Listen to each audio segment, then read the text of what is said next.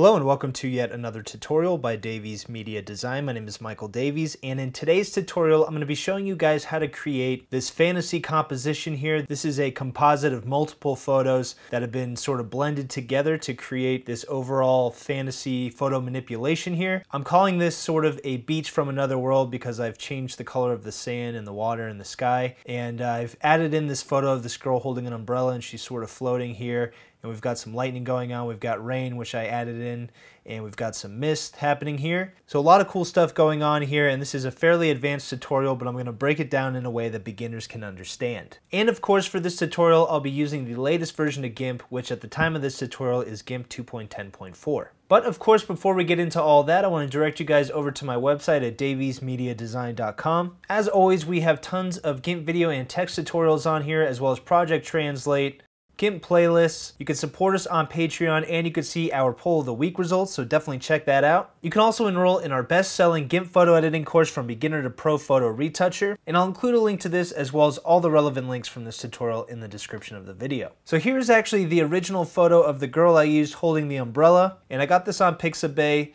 And then I also used this photo of a thunderstorm and then a photo of a California sunset. And I also used this mist brush pack from DeviantArt, and you could click this download link here. And then also I have a text tutorial on how to install brushes in GIMP, so I'll include a link to that in the description of the video so you guys can install this brush pack. And here again is the final result. So let's go ahead and get started on this. I'm going to start by coming back over here to the photo of the girl holding an umbrella. And what I need to do to this photo first is add transparency so that I can erase the background. So to do that, I'm going to click on my layer here. I'm going to right click and go to Add Alpha Channel. And that will go ahead and add a layer of transparency underneath here. The next thing I'm going to do is erase the background, but I want to do it in the most non-destructive way possible. So to do that, I'm going to right click on here and go to Add Layer Mask. And under Initialize Layer Mask 2, I'm going to choose White Full Opacity and click Add. So now we've got a white layer mask on here. I'm going to come over here and grab my paintbrush, and if I hit the D key on my keyboard, it's going to reset my colors to black and white here. And my paintbrush is pretty large right now, so I'll just turn the size of this down using the size slider. And now when I paint black on my layer mask, you'll see that it's going to go ahead and erase the background here, and you could tell that it's transparency because you'll see a dark gray and light gray checkerboard behind here. And so what I did is I went through and I just erased this, and I decreased the size of my brush here using the brackets on my keyboard or the size slider. And as I got closer, I just used a smaller brush. And then you can grab the zoom tool here and zoom in.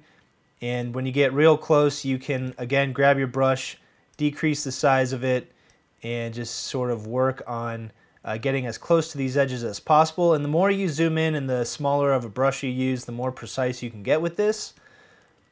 So I'll just decrease the size of my brush here, and I'm keeping a soft brush just because I don't want the edges to be too hard while I'm erasing. And I'm not going to go through the entire erasing the background part because it did take me a while. But basically, once I erased the background, I went ahead and grabbed my crop tool here.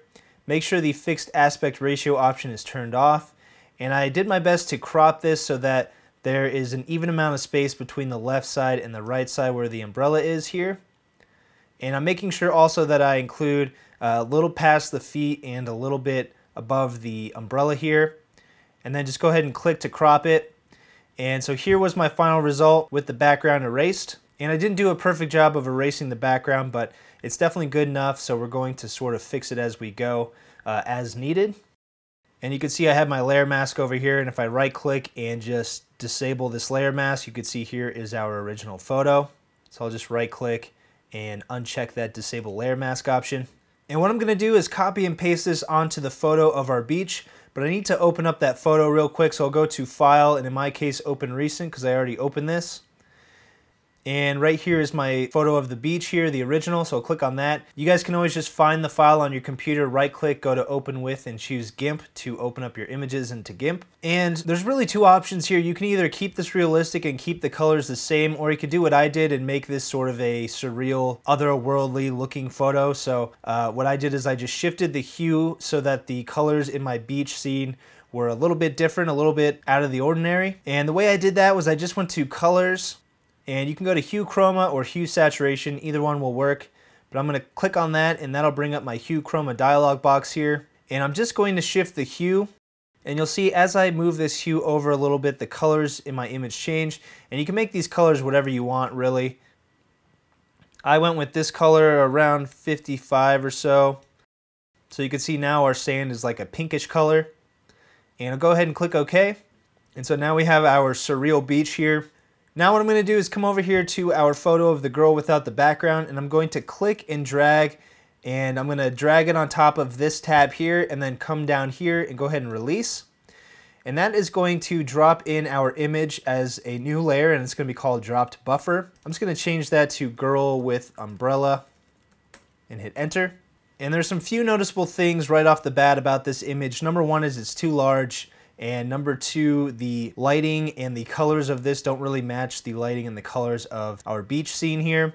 But we don't want her to have purple skin or anything. I mean, you can if you want to, but in my case, I just kept her looking fairly normal. But what I'm gonna do first off is grab my scale tool and go ahead and click on this layer of the girl with the umbrella. Make sure my chain icon is linked here. And I'm gonna go ahead and scale her down a little bit. So I'm just clicking and dragging to do that. And then I'm going to click in the middle here and drag that so that I can reposition her.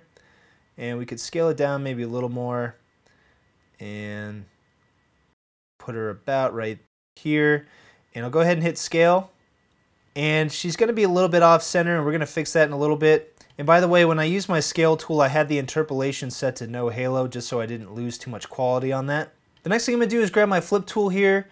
And I'm going to make sure my direction is set to horizontal, and I'm just going to click once, and that's going to flip our girl over. The reason I did that was because there's more light hitting the left side of her. Well, it's the left side now that we flipped it, but there's more light hitting the side of her face and less light on her back side here.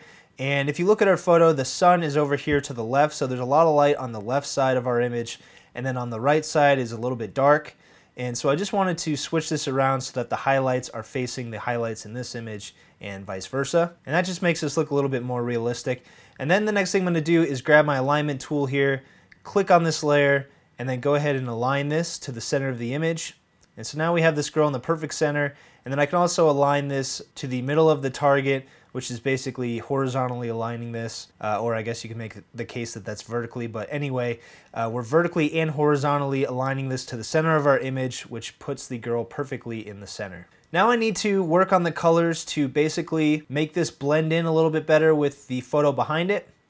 And I'm just going to grab my move tool for simplicity's sake, but I'm going to go to colors, levels to start. And here's our levels tool, and I'm just going to drag these three triangles here. The left one is the shadows, so you can see as I drag this, it gets a little darker. And then I'll drag my highlights in a little bit, and you can see some of our highlights start to stand out a little bit. So we're adding a little contrast here while also just adjusting the general brightness and overall colors of this.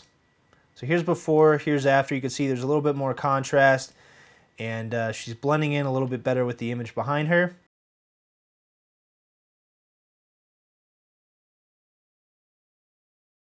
Alright, so that's going to be good enough for me, and I'm going to go ahead and click OK now. And so she should blend in now a little bit better with the background. We're not done with this, so we're going to continue to work on this as we go. But the next thing I'm going to do is the color balance. So I'm going to go to Colors, Color Balance, and I'm just going to again adjust this so that she fits in a little bit better with the image behind her. And again, we're not entirely trying to match the pink and blue colors that are behind her because they are pretty saturated colors, and we don't want her skin to look completely fake. But we do want to make it look like there's some light bouncing off and hitting her, and therefore making her appear to be a slight tint of that color. So we're really just adding these tints without overdoing it. So you can see that I'm adding a little bit of red, adding a little bit of magenta, and also a little bit of blue when it comes to the shadows and the midtones. And here's a before, here's an after. So before you could see she was a little bit more of a golden color, and now she's a little bit more of this magenta bluish teal color. And then I'm going to come over to the highlights, do the same thing. And I'm just sort of moving my slider back and forth to see what looks better. And for the highlights, originally I did add a little bit of yellow to this. And so here is a before, here's an after. I actually earlier created a preset of this, which you can click on here to create a preset if you want to save your current settings as a preset. And so if I come down here, there's one called Umbrella Girl. This was the original settings that I used, so you guys can copy these settings if you want the exact same settings I used the first time I did this. And here's the settings for the shadows. And here's a before and after, so go ahead and click OK. The next thing I'm going to do is create a new layer, and I'm going to name this Highlights. And with GIMP 2.10 and above, you can add color tags to your image. I didn't really use any color tags the first time I created this composition. And I'm going to change fill width to transparency and go ahead and click OK. So the goal of this highlights layer is we're going to basically make the light that's coming from the sun and bouncing off of this sort of pinkish sand here appear as if it is basically bouncing off of our subject as well. So we're going to create sort of a reflection to make this girl blend in more with the background that we're using here and make it appear as if our model was here when the original photo was taken. So I'm just going to grab my zoom tool and click once to zoom in a little bit. And now I'm going to click on this girl with umbrella layer, right click, and go to alpha to selection. That's going to create a selection area around our model. And I'm going to come back up here to the highlights layer. And the reason I did that was because now whenever we paint the color of these pink highlights, it's going to only paint the girl, and it's not going to paint anything outside the girl here. So now I'm going to grab my airbrush tool, and I'm going to change my foreground color here by clicking on my foreground, and then I'm going to click on the eyedropper tool. And I'm just going to click and drag this around until I get a nice bright pink color that I like. So I'll go with this color right here, and I'll click OK. And now I'm going to increase the size of my brush here. And I have my opacity set to around 74%, 75% right now. And I have the hardness set down to about, looks like 15% or so. And then what I'm going to do is just come over here to the legs, and I'm just going to draw this. And I actually am going to hit Control Z, and I'm going to increase the hardness here because I don't want the edges being too fuzzy on here. Control Z again, increase the hardness a little bit more. So you can see now that I'm airbrushing this sort of pinkish color on the model here, and it's making it appear as if the light is bouncing off of the sand and hitting her legs here. And I'm going to decrease the size of my brush a little bit. And I really only painted the areas that I thought were like facing the sand here. I'm going to hit Control Z, decrease the size of my brush. I don't want that much pink on her face. And then I'll just do a little bit here on the umbrella. And so if I hit Control Shift A, that'll select none. And you can see now we have these highlight colors bouncing off of our model. And if they're too prominent for you, you can go ahead and click on your highlights layer and change this to another mode. I believe I used hard light originally, so that's just going to help blend this a little bit. So there's a before and there's an after. All right, before I move on any further, I'm just going to go ahead and clean up some parts of the background here that I missed when I was doing the removal process. So I'm going to grab my zoom tool and zoom in a little bit. And I'm just going to grab my eraser tool and make sure I'm clicked on the girl with umbrella layer. And I'm going to decrease the size of my eraser and use the brackets on my keyboard to decrease this. And I'm just going to erase these parts that I missed right here around the feet, the parts that really stand out. Alright, so I'm going to go ahead and grab my zoom tool and zoom out. And I'll grab my move tool. So the next thing I'm going to do is add a soft glow to our model here. So I'm going to go ahead and duplicate this main layer twice by hitting the duplicate icon. And so now we have two duplicated layers here. I'm going to change one of these to soft glow. And then I'll change the other one to screen. And I'm just going to move the soft glow layer below our original layer. And I'm just going to hide these two layers here. And with my soft glow layer selected, I'm going to go ahead and hit the / key on my keyboard and type soft glow. And right here we have the Gaggle version of soft glow. Below that is the original version. The Gaggle version is a little bit better, so I'll just double click on that. And you'll see here what this basically does is it turns the highlights of our layer into a soft glow. And so I'm going to increase the brightness of this. And the glow for the most part is contained within the actual outline of our model here. It doesn't really go too far outside of that. And I'm going to turn this up to around 75 brightness and click OK. And then I'm going to go to Filters, Blur, Gaussian Blur, and go ahead and turn the blur of this up a little bit. So around 11, and I'll click OK. And now if I unhide the original layer, you can see there's a glow behind her now, but it really doesn't look great. So what I'm going to do is come over here and unhide our screen layer and go ahead and change the mode of this to screen. And you'll see what that does is it allows some more of the glow to shine through while also keeping some of the original colors from our image. And I'm just going to tone this down a little bit. And so there we go. Now we have a nice glowing model here. So another thing we can do is click on our original model layer, grab the zoom tool and zoom in. And now that we have a glow going around our image, what we can do is grab the eraser tool and continue to erase any parts that we missed during the background removal portion.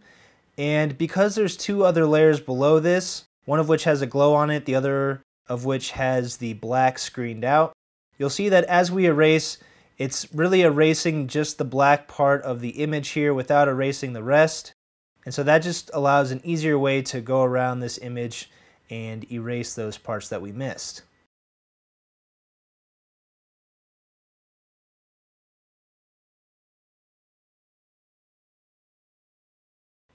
Now you do want to be careful around the face because you don't want to erase too much of the face there, but you can see this is blending a lot better now.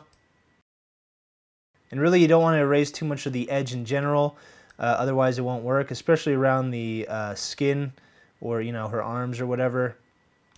So I'm trying to really stick close to the original outline here.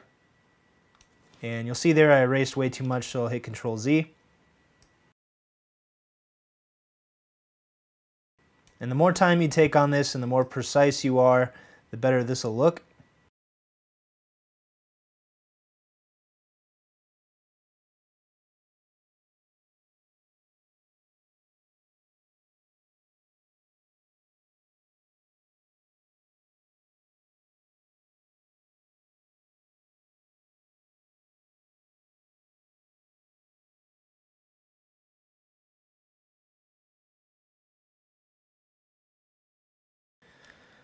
And if you mess up like I did right here, you can hold the Alt key and that'll bring up the Unerase tool and go ahead and paint that part back in.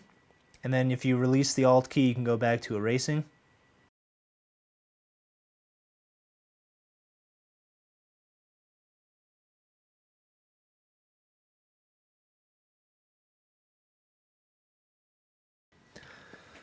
Alright, so grab my zoom tool and zoom out here. And let me actually just fix this one part here. The metal part of the umbrella.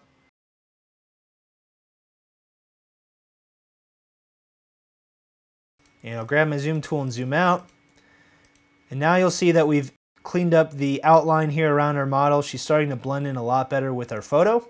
And I'm just going to hit Control and click to zoom out one last time. And now what I'm going to do is drop in the photo of our lightning storm. So I'm going to come over here to the photo of the lightning storm and click on this tab and drag it over here and go ahead and drop it into our composition. And by the way, I downloaded the 2200 by 1467 version of this photo, and for the photo of the girl and the beach I used the 1920 versions of the photos. So the photo of the lightning storm should just be a little bit bigger than the photos of the girl and the beach. And so now this is dropped in here as a dropped buffer layer. I'm going to click and drag this to the top. And this is just temporary, and I'm going to change this to storm. And I'm going to use my move tool to move this up a little bit, and I'm actually going to decrease the opacity of this layer a little bit. And what I want to do is match the horizon line of our beach to basically the horizon line of where the power lines and stuff are. And I'm going to drag this up a little bit, and I'll drop it about there. I actually flipped this image, so I'm going to click on our flip tool again. Click once on here and that'll go ahead and flip this, and I'm just going to drag it so this power line here is a little bit below that horizon line, and we can always move this again if we need to. But the next thing I did is I added a layer mask to this, so I'm going to right click on the storm layer and go to add layer mask, and I'm going to choose white and click add. And then I grab my paintbrush tool here and I'm going to change this back to black, increase the size here. And now I'm just going to erase the parts of the city down here, and I'm going to keep some of the lightning for now. Really, any part that overlaps the horizon line there is going to get erased. So there we go. Now if I go ahead and click on here and increase the opacity all the way, this is what this currently looks like, which obviously doesn't look great.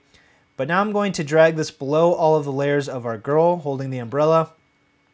And I also need to shift the hue of this so that the color is a little bit different. I want the color to match the color of this beach. So I'm going to go to Colors, Hue Chroma again.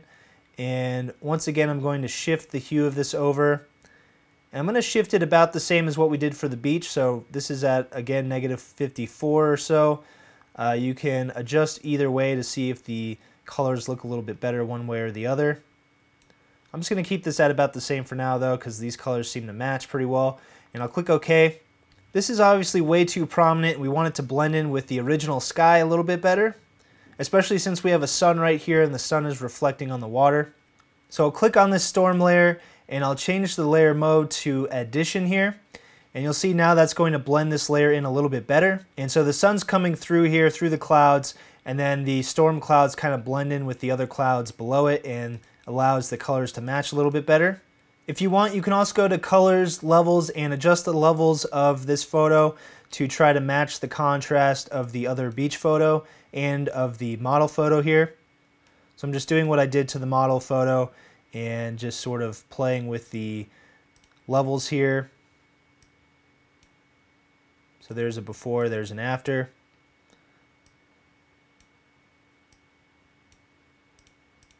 And I'll go ahead and click OK.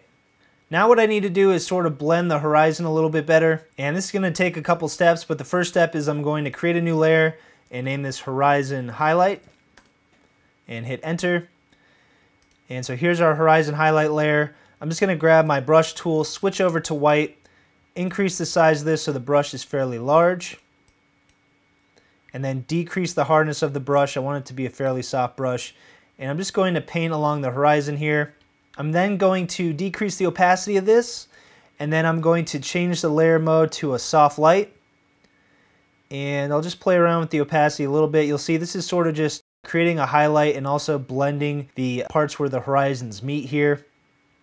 So here's a before, here's an after. Just brightens it up a little bit.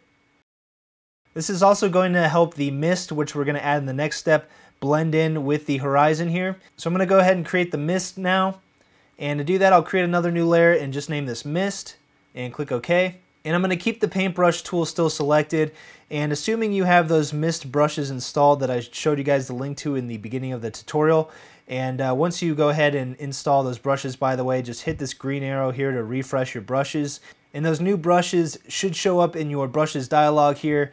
And by the way, if you don't see your brushes dialog, just go to Windows, Dockable Dialogs, and click on Brushes. And it should show up somewhere in GIMP. But once I have the brushes downloaded, I'm just going to click on these brushes, and you can tell the ones that are the mist brushes because it says mist here in the name. And I'm just going to cycle through these and decrease the size here, and basically using white as my color and painting on the mist layer, I'm just going to paint various mists around our image here. And you'll see that as I change my brushes, the size is going to be huge, so you're going to have to adjust the size of these down and up as you want them. You can also change the angle here if you want to paint these at a different angle and just create some different effects. And I'm just cycling through these to create some variety. And I'm painting some above the horizon as well as some brushes below the horizon.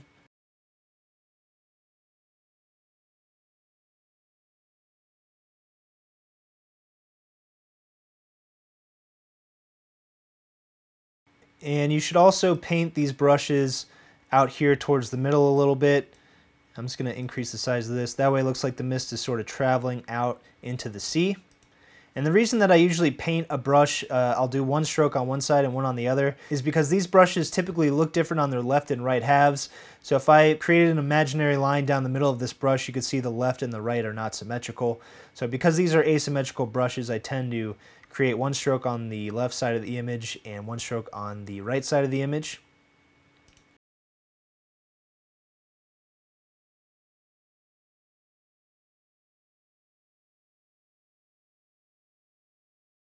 Alright, so that looks good enough for me as far as the mist goes. Next, I want to add an artificial shadow below our model here so it looks like she's floating above this beach. And that's just going to further make this look more realistic. And to do that, I'm just going to change this brush back to a circular brush. And you can see I've got the hardness set to 25 right now. I'm going to switch the color back to black. And I'm going to create a new layer and name this shadow and hit enter. And I just need to make sure the shadow layer is below all of my model layers. And now I'm just going to roughly draw, and actually let me increase the size of my brush a little bit. I'm just going to roughly draw like a circular shadow shape here. This is very rough right now. And then I'm going to grab my scale tool here, click on my shadow layer, and I'm going to uncheck this chain link or unlink this chain link icon here, and then click and drag this down a little bit. That's going to squeeze that shadow layer a little bit so it's a little more of an ellipse shape or a little bit more elongated and less circular. And then I'm going to just move this around until I get the shape I want it to be or the size I want it to be. And basically what I'm looking for is the shadow is going to pretty much end where her feet end, and then also where the umbrella ends up here. It might go a little bit beyond those objects, but for the most part it's going to be about the same size of that. I'll just move this a little bit, and we'll go with about right there. So I'll go ahead and click scale. And so there is our shadow layer. I want to increase the size of the boundary of this layer so I can play with it a little bit more. So I'm just going to go to layer, layer to image size. And then I'm going to grab my erase tool, decrease the size of this brush, and also the hardness. And then I'm just going to make this a little bit thinner in the middle here because basically the umbrella is a little bit thicker than the rest of the model, so the shadow would probably, come in a little bit and then go back out like so. It doesn't have to be perfect. But now I need the shadow layer to blend in with the beach a little bit better and just make it look like the shadow is actually resting on the sand versus right now it just looks like I painted it with a black paintbrush. So to help it blend in better, I'm going to change the mode of this layer to overlay. And then I'm going to decrease the opacity to around 40%. And now you can see a faint trace of that shadow there, but it does look like it's coming from the girl here. And let me hold shift and click on the shadow, and that's going to hide all the other layers besides the shadow layer. And then I'm going to click and drag this a little bit lower, and then shift click on that again to unhide all the layers again. And you can play around with that shadow shape if you don't like it, but I'm going to leave it as is for now. The next thing I'm going to do is add a little bit more glow coming from the sun so that it overlaps with their model a little bit more and makes it look like the light from the sun is bouncing off of her. So to do that, I'll create a new layer, and I'll just name this Sun Glow and hit enter. And this time I'm going to move this layer to the top, and you can actually move it above your highlights layer as well. And I'm going to grab my brush tool again, and I'll switch the color over to white. And actually I'll click on this foreground color, grab my eyedropper tool, and just try to grab this sun color here. So it's pretty much a white color, and I'll click OK. You may also need to hide all the other layers by shift clicking on the sun layer here. Click on this one more time, grab your eyedropper tool, and just click and drag until you get towards the center of the sun here. So it is actually just white in the middle of the sun. So I'll just stick with white, and then increase the size of my brush. And I'm going to shift click on these layers again to bring them all back up, and then click on this top sun glow layer. And I'm going to continue to increase the size of this, and then I can increase the hardness a little bit here. I'll just go ahead and click once, and you'll see here's a before and here's an after. That just allows some of the glow to spill over onto the model. And you can always undo this if you want and increase the size of the brush if you want more of the sun's glow to land on your model. So there we go. For the next part, I'm going to add in the rain, so let me just grab the move tool. And for this, I'm going to create a new layer and name this rain and hit enter. And now I'm going to fill this layer in with black, so I'll grab my bucket fill tool, make sure black is selected as my foreground color, and fill this in. The reason I'm doing this is because the plugin I'm about to use requires that you have something within the layer in order to add in this rain. And I'm actually going to be using the free Gimmick plugin, and I'll include a link to that in the description of this video. It's a free download. But now I'm going to go to Filters, and here you'll see the Gimmick-QT, and I'll click on that. And make sure you're on your rain layer when you do that, by the way. And you can type in rain in your search box here, and you'll see here under degradations I have something called rain and snow. And here are the settings I use for this. So I set the degree or the angle to 90 degrees. and the speed is at 12.70, the density 45.2, and so on. So you guys can just go down the line here and copy these. And go ahead and click apply. If I move this out of the way, you'll see now there is rain on this layer. So go ahead and click OK. And this isn't very helpful because you can't see anything below it. But what we can do is with this rain layer still clicked on, we can come over here and change the layer mode to screen. And that's going to get rid of all the black. And so now all that is revealed is the raindrops. And if you click on this top rain layer, you can adjust the opacity of this. So these are the raindrops here that we're controlling. And so now you can see the rain is a little bit less prevalent there and helps it just blend in with the rest of the composition. Now that we've got a majority of all the elements added in here, I'm just gonna do some final retouching on the girl, on the model, just to help her blend in a little bit better. So this is mainly going to have to do with the lighting that's hitting her body. And so I'm gonna come down here to the girl with umbrella layer, and I'm going to grab the dodge and burn tool. And I'm gonna start with this set to burn, which is going to basically darken the pixels of an area that I'm painting on. And actually, let me grab my zoom tool and just zoom in a little bit here on the model. And I'll grab this tool again. So I have this set to burn. I'm going to switch the range over to shadows here and just increase my exposure. And so the more exposure I add, the darker the pixels will be, and the less exposure, the less dark it'll make the pixels. And so now I'm just going to paint on the back side of her here that's facing away from the sun, because these pixels will be a little bit darker. There's a little bit less light hitting her. This is just helping to blend this in a little bit better, and you can increase the exposure if you need to. And I'll just darken up the feet a little bit there. And you can switch the range over to midtones and do the same thing. Just darken up these pixels here. And same with the highlights. Go ahead and darken those pixels up. So this helps create the illusion that she's facing this light source and the light source is hitting her. And wherever there isn't a light source, she's darker in those areas. So now I'm going to switch this over to dodge, and I'll decrease the exposure a little bit, and I'll set this to shadows again. Let me decrease this a little bit more maybe. And now I'm going to paint on the front side of her, which is facing the sunlight. And so you'll see that these pixels will become brighter, and I'll also paint the umbrella there. And I'll do the same for the midtones. So only painting the parts of her facing the light source, and also the highlights, which I'll turn down a little bit because these will be a little bit intense. And if I grab my zoom tool and zoom out, you'll see that shading looks a little bit better there. Now I'm going to add a vignette, so I'll create a new layer and name this vignette and hit enter. And I'll click and drag this towards the top here.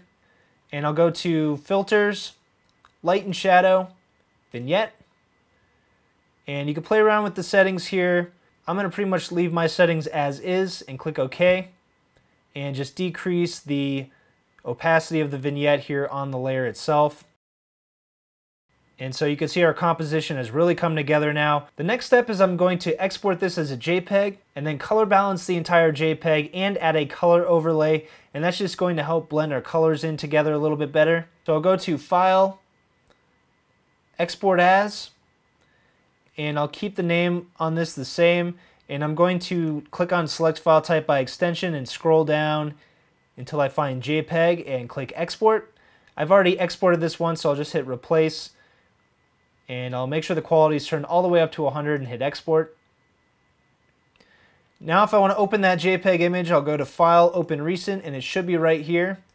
And I'll click on that. So I'm just going to subtly adjust the color balance. So I'll go to Colors, Color Balance.